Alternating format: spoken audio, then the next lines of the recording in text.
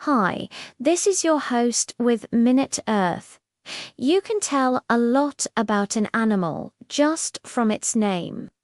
Take the water salamander, which has the scientific name Ambystoma mexicanum. The species name mexicanum tells us where it's found in Mexico. And the genus name Ambystoma tells us that it's a type of salamander. Specifically, it's in a group of salamanders called the Ambystomatidae, or mole salamanders.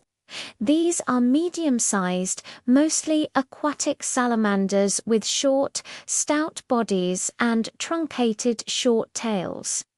They typically have rounded snouts and small eyes. And they get their name from their mole-like ability to burrow through mud and sand. There are 10 extant species of Ambystoma that live in the US and Mexico, and all but one of them are threatened or endangered. And now we get to the weird part. All of the mole salamanders, except for Ambystoma mexicanum, are fully aquatic as adults. They live their whole lives underwater. But a mexicanum, the Mexican axolotl, is entirely terrestrial as an adult. It never goes back into the water.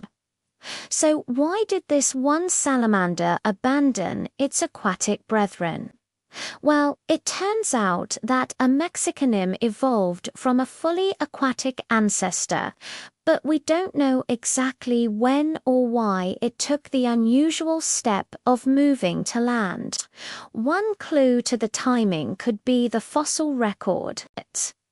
Unfortunately, there aren't any fossils of Ambystoma, but there are fossils of an ancient relative of Ambystoma called Ambystoma.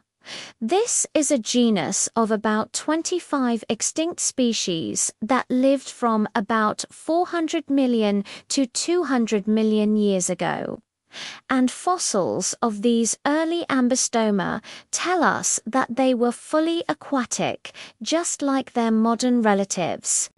However, by 365 million years ago, some members of an early Ambystoma split off and began to evolve the traits we see in modern mole salamanders, like a more stout body shape and small eyes, which would have been useful adaptations for living both on land and in